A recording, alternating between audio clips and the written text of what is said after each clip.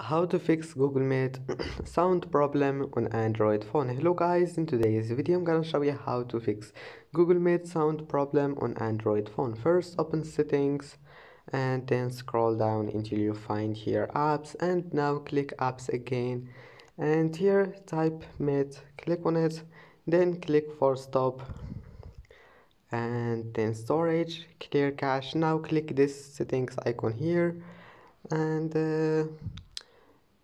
just open Meet and then click this icon.